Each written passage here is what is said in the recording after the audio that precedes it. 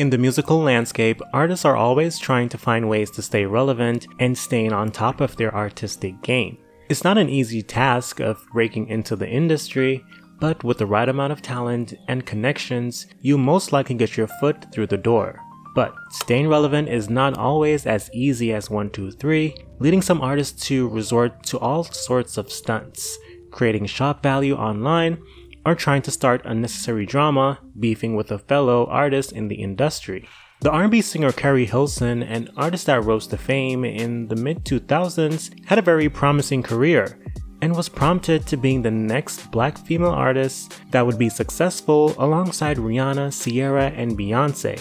The singer would attempt to beef with Beyoncé, but that decision would cost Keri Hilson her career. Before we get into the meat and potatoes of this video, if you don't know who Miss Keri Hilson is, let's do a quick rundown if you're not familiar with the Keri Hilson. Because no one will sponsor me, I will sponsor myself. This video is brought to you by my Instagram page. That's at Don_Angelo. DON_ANGILLO.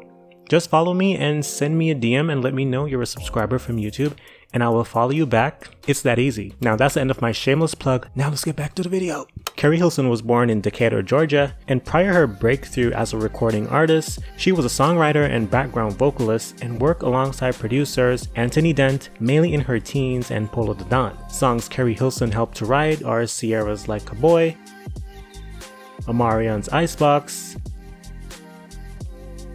and Britney Spears' Give Me More, that was released from Britney's 2007 Blackout album. At the age of 14, Keri Hilson was a part of a girl group called Design, but they didn't last for long. In 2007, Keri Hilson secured a feature on Rich Boy's Good Things with Polo the Don and Timbaland's Scream featuring Nicole Scherzinger and the hip-hop electronic club anthem The Way I Are. The latter was a global success, peaking number 3 on the Billboard Hot 100 and reached number 1 in several countries including Australia, Canada, Denmark, Ireland, and the UK. The Way I Are was very catchy and still is 14 years later. With Keri's appearance on the song, it proved she had star power and the ability to stand next to Timbaland, who was already a veteran in the music industry without being overlooked. In a Perfect World, Keri Hilson's debut studio album was released in 2009. The album received mixed reviews from critics and a 65 out of 100 score from Metacritic. Keri Hilson was praised for being inventive, while some critics noted some of the songs lacked personality. The project debuted number 4 in the US and was certified gold by the RIAA in 2009. In a Perfect World was not a perfect album, but on their own, the singles were really amazing, producing 6 singles from a 14-song track list. The third and fourth singles, Turning Me On featuring Lil Wayne and Knock You Down featuring Kanye West and Neo, and yes, the leading single Energy was a low-key smash. But Turning Me On and Knock You Down were the most successful. Knock You Down, a futuristic R&B and hip-hop track, was a top 10 hit in the US, peaking number 3 on Billboard's Hot 100, becoming the singer's highest charting lead single as a lead artist, and the single has been certified 2 times platinum.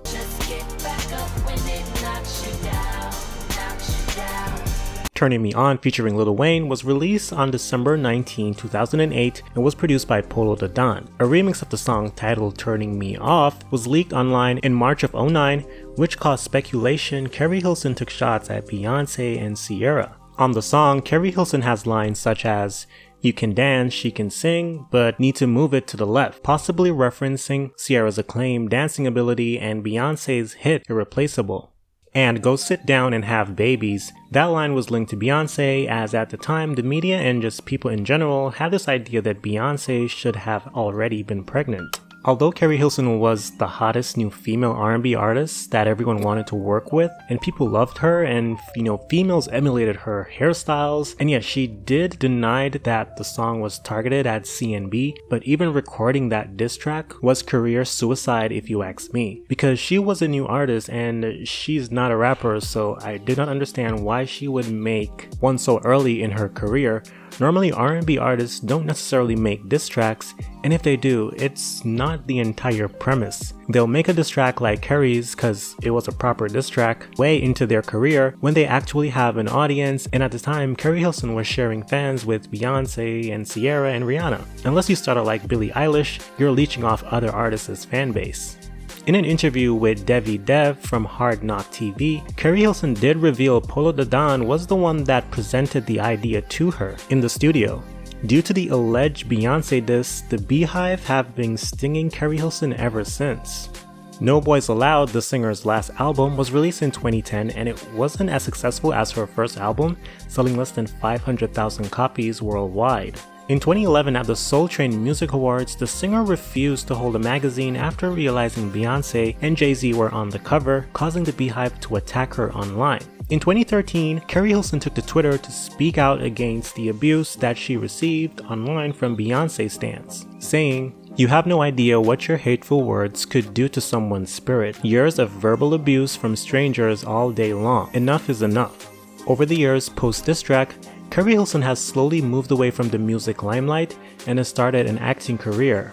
She starred in 2012's Think Like a Man and 2013's Riddick. In 2021, Keri starred in a few TV films aired on Lifetime, BET, and VH1, and in an April interview this year with Persia Nicole, she has revealed that her beef with Beyoncé has ended, with the two meeting and there was a moment of healing. Keri Hilson also expressed regret of recording the diss track, and she's open to even collaborating with Beyoncé in the future. Now, I don't know if there is a moral to the story here, but I hope stans realizes that issues surrounding your favorite artist, and in this case the issue was kind of non-existent, seeing Beyoncé was all crickets. Some things have really nothing to do with us as fans, and all that caping and spreading of hate for your faves doesn't make any sense, and it makes your favorite artist looks horrible. Keri Hilson did nothing wrong in my opinion because she was never the one that leaked the track. She's an artist and she can create whatever she wants. And I'm not saying fans should not react or even try to defend their favorite artists, but to the extent of the immense amount of backlash Keri Hilson got for years was kind of overkill and only proves that stan culture can be very toxic. Tell me what you think about Keri Hilson's career in the comments section. Do you think that Keri Hilson deserves all the backlash that she received? Do you think she put herself in that situation? So you're like, I don't care. Or do you think that, the Beehives take it to a whole different level? Don't forget to like the video and also subscribe to the channel for more content. I'm Don and I will see you in the next one.